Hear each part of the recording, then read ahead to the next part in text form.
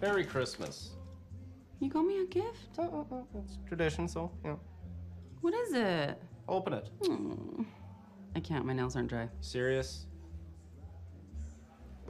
Good enough.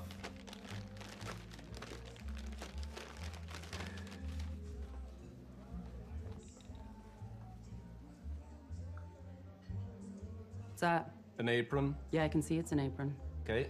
Why would you buy a woman an apron? Oh, I thought it was clever. The text. What do I look like, my Duda? I've not had the pleasure. What was the runner-up to that? Vacuum cleaner bags or something? Oven mitts. Oven mitts? Yes, they said hot stuff coming through.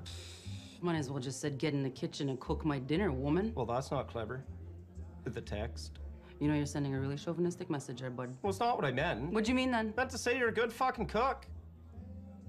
But you don't like dudes hanging out around your grill while you're cooking, so I thought it was clever. The text. Done being a cow now, or? Yeah.